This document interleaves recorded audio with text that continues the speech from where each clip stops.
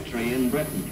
The workers have arranged with their management and their joint production committee to build a bomber in the record time of 30 hours. Another film from the Ministry of Information was made to highlight the need for rapid production. In Workers' Weekend, a construction team from one of the 3 Vickers factories set themselves a target for producing a fully operational bomber in less than 30 hours. Narrated by an officer of the Royal Canadian Air Force, the film illustrates the effectiveness and simplicity of the geodetic design. Everybody had the feeling? Well, here we go.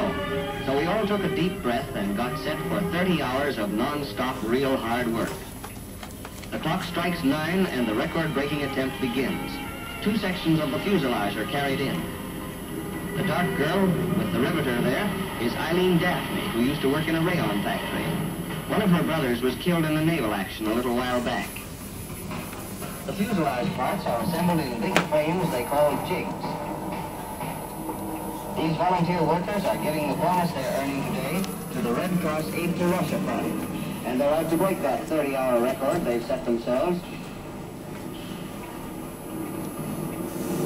You can get some idea now of the size of the bomber. It's almost 65 feet long. Here is Evelyn Coates, an inspectress who used to work in a draper's shop.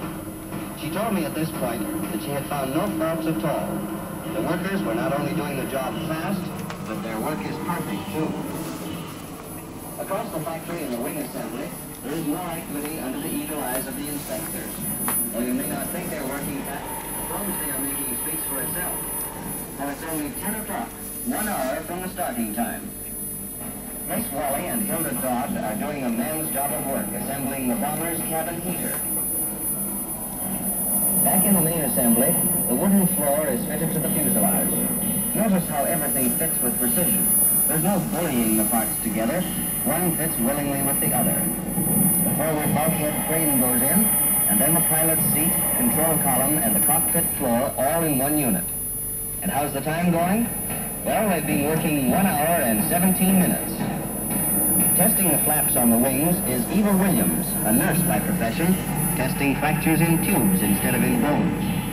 There's our chief cameraman, Chick Farrell, trying to keep up with the work.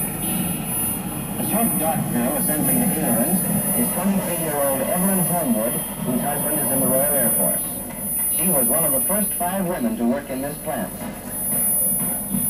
At 10:27, the foreman gives the word, and into the framework of the aircraft pile the electrical workers, armed with the tricks and the tools of their intricate trade. One of the company test pilots, Gerald Winnie, he was in the Royal Air Force in France before Dunkirk, stood beside me and said ruefully, like a lot of bloody ants, hope they don't forget anything. But he had nothing to worry about. Construction went on, and the inspectors beamed with satisfaction. As you see, it seems to be a welter of wires, pipes, workers, shields, fabric, but out of the clutter of confusion emerged the completed fuselage. And when notified in the afternoon, the main fuselage is ready to come out of the jig. Let's come over to the stitching and doping section.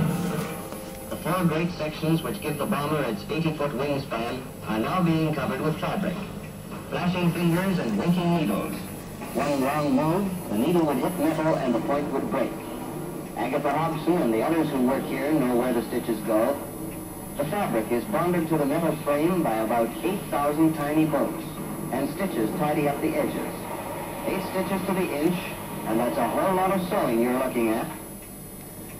Back at the fuselage out of the tail, Vera Butler and her sister Joan work together all the time. Vera was a lady's companion before she started building bombers 2 years ago.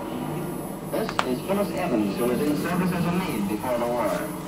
She's one of them fitting the fabric covering over the framework. And here is the process of weatherproofing and strengthening the fabric. The grayish white material changes to dull red as the dope goes on. 9 coats are applied, but it dries.